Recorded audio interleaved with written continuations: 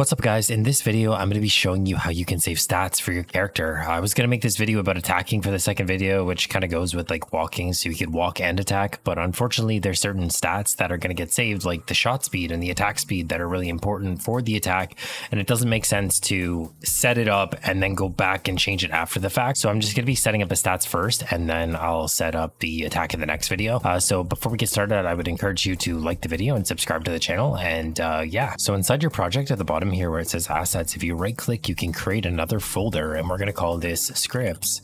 And then inside of the scripts folder, we're going to right click and create another folder, and we're going to call it player. And then we're going to go back to our models player folder. We're going to drag the player movement folder into the scripts folder. And then from there, we'll drag it into the player folder. And then inside of this player folder, we're going to right click at the bottom. We're going to create a C# script and just call this player. After you've created the player script, what you need to do is double click on it. This is not going to be a model behavior. So model behavior is what makes it into a game object. It's what makes it so like it's used as a game object, but we don't want to do that. We just want to use this as like a settings class. So we're going to get rid of the start and the update method, and we're just going to put the word static in front of the word class. And basically what this does is it means we can access this class from anywhere inside of the project just by using the name. So instead of instantiating the class and then using the instantiation of the class, you can actually use this directly. So like, let's say we have your static integer called number value, and it's a 0, right?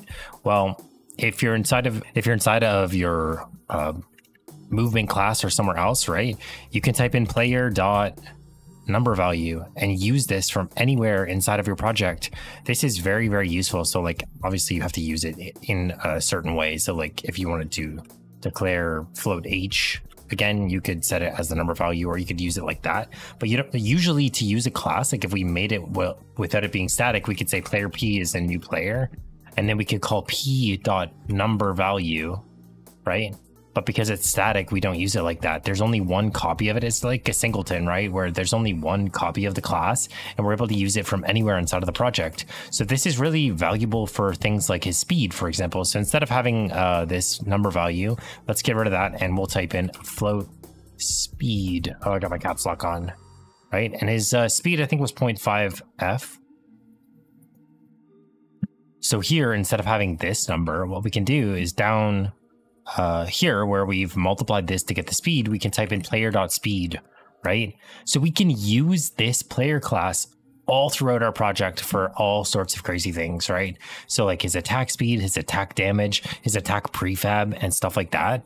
So what we're going to be doing in the next video is we're going to be making his attack, but I just want to show you how this is going to work. So like, let's say we have a game object here, sorry, public game object attack.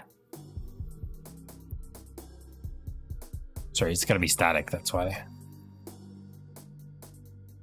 So now, if we have this attack saved here, we could use this in the attack class, right? So it determines like what his attack is. Like in the Binding of Isaac, there's so many items that you can pick up that change his attack. Like maybe you pick up Brimstone or Mega Tears or Shielded Tears or something, right? And it changes the prefab that we're using when he actually does the attack. So you can save what his attack is inside of this class. Now, you can't drag and drop different objects into a static class the way that you did before. What we need is an instantiation class or initialization class. So at the bottom here where we created the player and the player movement, we're going to create another script. And this one's going to be called initialize player.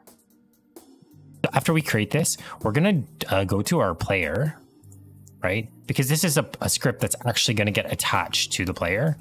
This static class doesn't get attached to anything. It's just a class that we're using as a storage for all of our variables, right? So inside of this initialize player class, what we can do is if we get rid of the update method, because we don't need that, we can use this to fill the variables, right? So for example, in our player class, maybe we want to save the camera there, right? So we could say public static camera player cam or something, right? You can name it whatever you want to.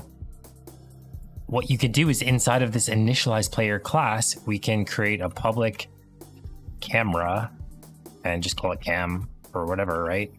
And then in the start method, we can say that player cam is equal to cam. right? So we at the very beginning of the game, we're going to initialize the player by putting these variables into the static class, so we're able to use them throughout the game.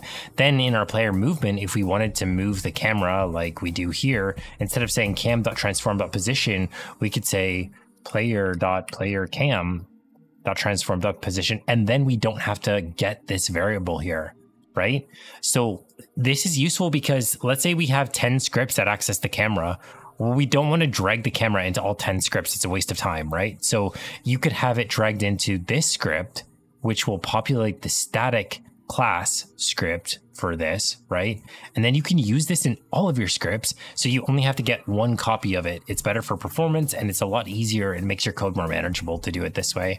So this is how we're going to be using like the player attack. This is where we're going to say what his attack is. And we're going to be declaring it in here. We're not doing that this video. That's going to be the next video. Okay. And if you set it up like this, you actually need to change the script execution order. So if you go to edit in the settings and you just click project settings, there's an option on the left for script execution order. This will determine what gets built first in your project. So we just need to add initialize player as the very first thing. All right, we're just going to put this to -1. It needs to be before, see this line here, this is default time. This is where all the other scripts are going to load, and the initialize player has to happen first. So the player static class is not, it doesn't get initialized. It doesn't work like that, right? It's static means it's always available, it's always running, it's always in memory, right?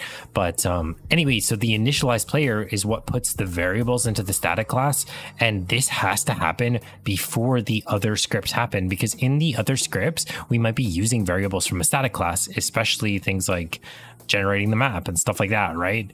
And if you don't have this loading first, then it could load after the other scripts and then you'll get an error or whatever at the bottom. So let's close out of this and click apply. And this says cam doesn't exist in current context. Oh, right, we got to do player cam.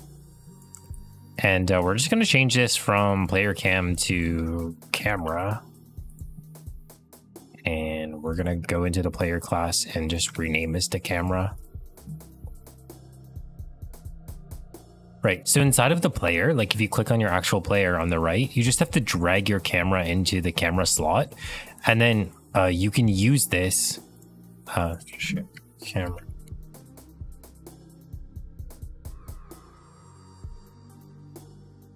All right, and as you can see, we're using the main camera from our static class now, and we're actually able to move around the game and use the speed is set from the static class and the camera is set from the static class, and all of our settings for the player, so the attack speed, the move speed, the shot speed, everything regarding the player is all going to be saved in this one static class. So in the next video, I'm going to be showing you how to make an attack. And like I said, we're going to be putting the attack into this static class. And yeah, that's going to be it for this video. I hope you guys enjoyed the video. If you did, make sure you like the video and subscribe, and hopefully you'll stick around for the rest of the series. And I'll see you guys in the next video.